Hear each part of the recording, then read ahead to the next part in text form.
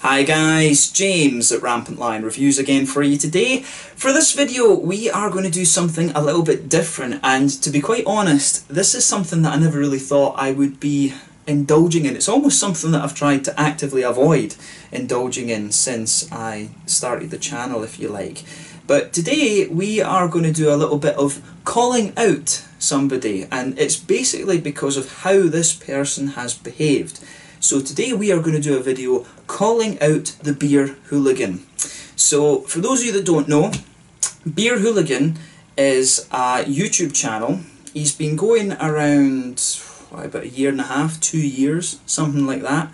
And to be quite honest, the man behind the channel, he just acts like a bit of an arse, to be honest with you. So as of, I'm filming this for you on the 11th of March 2020, and within the last sort of week or so, maybe the last 2 weeks, there's been another release in Tesco in the UK of craft beer. There's been a few things, quite a few Brewdog beers, a new Pale Ale, the OG Haze, which is supposed to be the original Hazy Jane beer. There's an Evil Twin Brewdog Vietnamese Coffee Stout, which I'd really like to try. But the beer of controversy is the Modern Times Brewdog collaboration, which is called Future Proof, a West Coast IPA. So I'll say straight away, I've not tried this beer yet. I live in Sweden, in the south of Sweden. I'm not going to be able to get a hold of this until I go back and visit the motherland of Scotland in a couple of, probably in about 2 months or something like that, I might go back again for a wee visit. But anyway, this beer caused a little bit of a stir. So the first incident, as far as I can place it, that happened here was, there's a guy called Domo Hill, and he is the sort of beer procurement officer for Tesco in the UK. So he's the one who's built a lot of this range now that Tesco have, and you know, there's been some awesome beers in there, Magic Rock, Vocation Brewery and things like that. You saw me review some of those a couple of weeks back when I was back home in Scotland. He's got some really good beers into Tesco. He's improved the craft range quite a little bit. But this Modern Times Brewdog beer, the general consensus on this beer is that it's a bit meh, okay? It's not very highly rated, but you know, Brewdog generally, I've said this in Brewdog reviews before, Brewdog have gone downhill since they started up. I studied chemistry in Aberdeen. I followed Brewdog from the early days, compared to how their beer used to be and how it is now, night and day. Some of the stouts and things like this, some of the imperial stouts, they still tend to be good. If I try a Brewdog beer and it's good, like I had with the Hazy Jane can that I reviewed from Tesco incidentally a few months back, if it's a good beer, I'll tell you if it's a good beer. If it's shite, I'll say it's shite. Okay, maybe not in those words, but I will tell you, right, yeah, no, that's just kind of meh. Okay, but yeah, so basically what happened was Domo Hill had done, there was a few things going around on Instagram. So Domo was promoting these new beers coming into Tesco, which is part of his job as the Tesco representative. But our good friend Mark Burgess over at the Bier Hooligan decided he was going to do a whole calling out Domo Hill for bigging up shit beer and things like that, and having a go at the whole supermarket beer thing, which is quite ironic when you consider that a number of his beers come from either Waitrose or Marks and Spencer's, which is basically a slightly more expensive supermarket. Make of that what you will. But yeah, he started having a go at Domo Hill for just doing his job, basically. So, you know, he was just being an arse, and generally this guy likes to behave like an arse. So for the next thing that happened was that Simon Martin, Real Ale Craft Beer, I've met him, nice guy. He's had a bit of criticism in the past for, you know, not researching beers and things like that, and not researching reviews. But you know, I've met him in person. He's a nice guy. I got on with him. I've been in one or two of his videos over on his channel, right enough. But he's a nice guy, first and foremost. But yeah, so Simon made a video saying, oh, this beer was bad, and you know, Simon's a little bit of a showman. He likes to do this kind of whole, you know, this whole washing the car with Budweiser and all this, and you know, it's a bit cringy. I will be honest, it is a little bit cringy, some of the stuff, but that's what he wants to do. But the Bier Hooligan decided that he was going to kind of follow suit, and he made this whole video pouring it down the toilet. I would rather drink my own piss than drink this beer, and blah blah blah. All of that kind of just, you know, sensationalist, reactionist crap, essentially. That's what it is. So yeah, he posted that, and you know, as he does with his videos, he shares them around all of the Facebook groups and things like, please subscribe to my channel, look, check it out and subscribe to my channel, question mark. Question mark isn't even in the right place, but that's another thing. That's me being a grammar Nazi. But yeah, so the next thing that happened, there's a Facebook group called the UK Non-Elitist Craft Beer Forum. So basically this is people who, like myself, have been kicked out of the UK CBF, and the main reason for people getting kicked out of the UK CBF is because the moderator of it, I forget his name now, Paul McDermott, I think he has a little bit of a personality disorder. He's a bit of a strange character, let's say.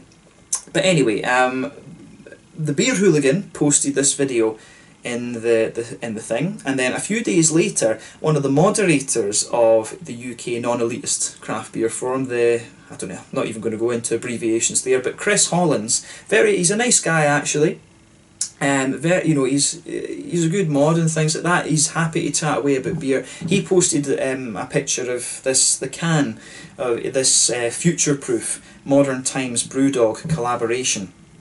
So yeah, and then Mark Burgess decided, he was just going to argue with people. He's made this shocking beer and things like that, and people just commented, yeah, you made your point with that video captioned, I would rather drink my own piss and things like that. But yeah, you know, there was a thing like that, and this conversation just went on a little bit. So you know, Chris Hollins put a comment back to him, being like, you know, it's, yeah, you made your point and so on, and then the conversation evolved, and you know, Chris Hollins put to Mark Burgess a very good point about, you know, why in your video you didn't say why it was a bad beer. You just went, you know, like, this is shite, you know, you just talked basically. I made the comment later that he slavoured a load of pish and just wanted to get clicks, which is basically what he was doing. And I made a comment to Chris about that. Previous to that, or prior to that, I had made a comment about, you know, there's certain beer tubers sort of buying subs, and the way you do that is you use the sponsorship mechanism on YouTube. So it's about placement and stuff like that. They've got algorithms where if you have promoted videos and things like that, it creates more traffic on your channel and everything, and you know, through that you get more subs and everything. So yeah, he came back to me and made, you've been making comments about you know, buying subs and things like that. Are you jealous of my success? And I'm just sitting there like, dude, your channel has like 1.2 thousand followers. Mine has 3.5.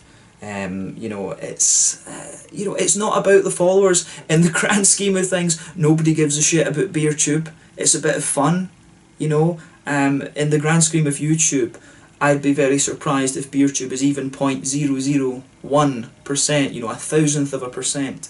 You know, nobody gives a damn. It's all about the beer and having a bit of fun and socialising with the other beer tubers and things like that. But yeah, so I'm apparently jealous of the Beer Hooligans channel. That's quite funny, I have to say. But yeah, it kind of evolved, and the conversation, he started going on about nobody wants to call out Brewdog and things, these beardy hipsters and stuff like this.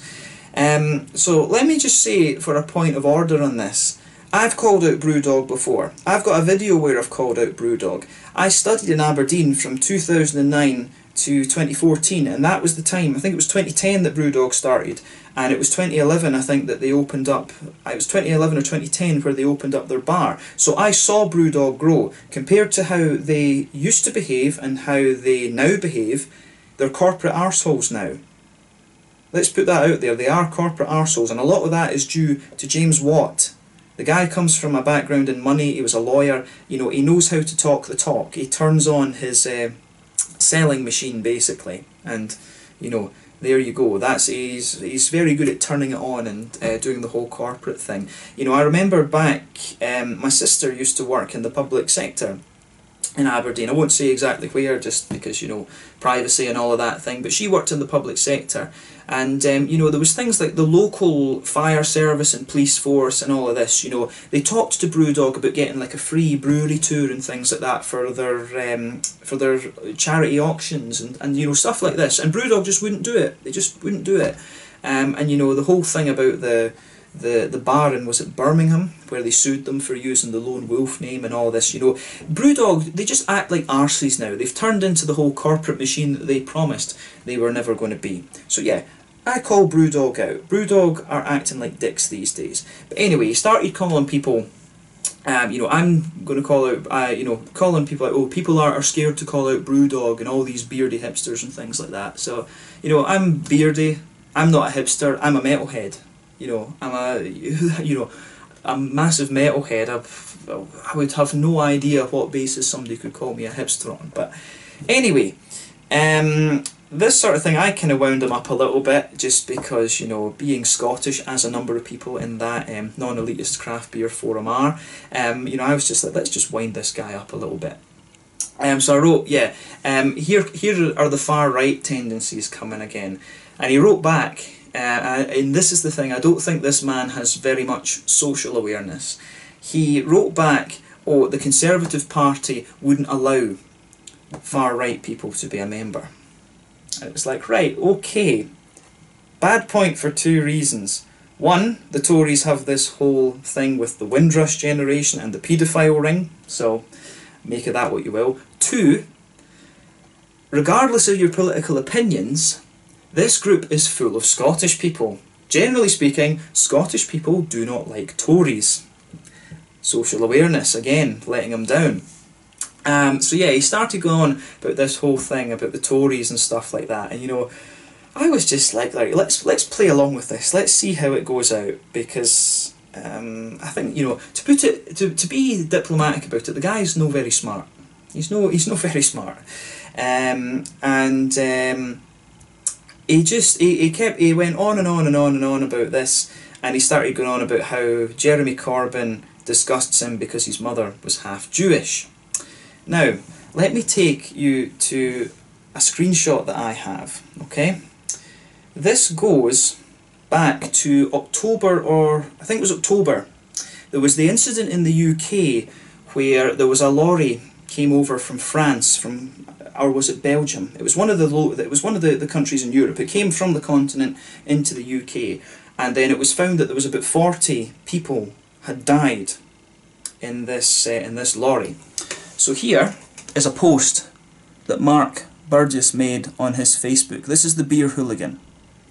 Okay, you can pause the video and have a look at this for yourself, but this is a post that he made, and this is a screenshot that I made at the time because I responded to this post.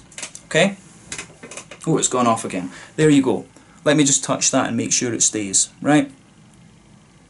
So I'll bring it closer so you can look in at that. You can pause this and have a read at it for yourself. But basically, this post, it says, it's from 1814, I guess sometime late in October. But this is a genuine screenshot from his Facebook page, because he didn't have it private at the time. So he said, "So since when have Chinese residents needed to flee their country to seek asylum in the UK? For that reason and that reason alone, I do not have any sympathy with whatsoever toward the 39 Chinese illegal economic immigrants that died in that lorry. These people were solely coming in here to exploit our generosity in receiving benefits, working cash in hand in restaurants and paying no taxes, being involved in criminal activities like selling sex, drugs and DVDs. Our country has become a shit pit, capital letters, shit pit, because of the likes of these economic parasites. China is one of the richest countries in the world. It's not war-torn or having a famine, etc." Right. So, where to start with that? I responded to this because obviously, those of you that watch my channel will know, my partner is Japanese. My son is half Japanese. Okay? So, I'm quite interested in Asia generally. I read quite a lot. My background, chemistry, physics, I work as a programmer these days. Okay? So first things first, obviously, I love Hong Kong, and I've been to Taiwan as well. I've not been into mainland China yet, but I've got quite an awareness of how the government in Beijing operates. Okay, so, and a lot of people that have a bit of common sense on this issue know that the government in Beijing behaves quite questionably to how they treat their own people. Okay, and I will be straight up here, yeah, I have to be diplomatic about this because I probably will travel to China at some point, and if this is in the public domain, I don't want to get in trouble, but we'll say some of the stuff that goes on in China is questionable. Okay, we'll leave it at that. So, I sort of wound Beer Hooligan up saying, oh, you have, you know, your far-right tendencies and things like that. And he's like, what far-right tendencies? And he started saying, oh, if someone can't work out that they work hard in the UK under, if they work hard, they'll be better off under the Tories. I can buy expensive Mercedes and have money for lovely craft beer and things like that under the Tories. I can have more money for this. And I was just like, well, you know, I went into a wee sort of historical thing because I've studied economics as well. And again, Asia interests me. The whole Asian economic system, the countries that have been successful, it's because of government intervention and because of egalitarian systems. You know, Korea, Taiwan, Singapore and Hong Kong are a bit different. We won't go too much into it, but these are basically the key, the sort of key, what's the word I'm looking for? These are the key things you need basically for economic success. So I made a post about that and be like, oh, I didn't think I'd be having to school you on West Coast IPAs and how the fundamentals of economics work. So there was that, and basically after that I just said, he said of far right tendencies. My mother is, you know, my mother was half Jewish and things like that, and he's made other comments to that, to other beer tubers. We won't go too much into that, but he's made other comments about this, his mother being half Jewish and things like that. So let's just put it out there. You can still be racist if you are half Jewish, or you can still be racist if you are Muslim or Christian or whatever. It is still possible to be racist, okay? This post that I've shown you here, yeah, you know, if we're being nice about it, this post here, if we're being nice about it, whether it's racist or not, it's up for debate. But you know, whoever would write something like that about 40 people dying is a complete and utter fucking dick. Let's just be straight about that. Whoever would write that is a complete and utter wanker. You know, there's no debating that at all. So this whole thing, you know, trying to use Jewish heritage or whatever does not kind of excuse making comments like that. If anything, if you come from a group that has faced that kind of persecution, surely you should be a little bit more empathetic. That's what you would think. So, yeah, basically, after I wrote to him and said, oh, a certain he said, what far-right tendencies? The Conservative Party would not allow me to be a member if I had far-right tendencies. So, yeah, he made this and said, and I said a comment, something along the lines of, oh, a certain post you made about the Vietnamese/Chinese people, because I couldn't remember whether they were Chinese or Vietnamese. Turned out later that they were Vietnamese. So I made a comment about that, a certain post you made about the country being a shithole, or I think I said shithole, but obviously he said shit pit. I made a comment about that, and then he said, oh, you're lying now, you're making up crap. Well, okay, if I'm making up crap, what's that? So after I commented on this, because I commented on this, I'm not friends with him on Facebook, incidentally. After I commented on this, he deleted the post, and it disappeared, but I took a screenshot because, you know, I just thought, well, okay. I took a screenshot of this, and I found it in my phone. I knew I had a screenshot of it, and I found it, but when he started accusing me of lying, I just kind of thought, do I still have this? And it turned out I did. So, yeah, that is the kind of man the Beer Hooligan is. He decided he was going to make an issue of calling out Domo Hill for doing his job. So I kind of thought, me being Scottish, and it's sort of been part of our culture, if you like, that I think Scottish people generally have a good sense of justice. We have quite a strong sense of justice and injustice. I think it's fair that Mark Burgess is called out for what he is, for just being, you know, a little bit of a kind of closeted racist, and just not a very nice person, just a bit of a dick, to be quite honest with you. So yeah, that's a bit of a roundabout way of me making my piece. I hope in some way that it's been coherent, but yeah, I just felt I had to say something on this because, you know, I don't like people having their name blackened without reason and stuff like this, and that's what he tried to do to Domo Hill, who is just doing his job. So I hope that now you can realise what kind of man the Beer Hooligan actually is.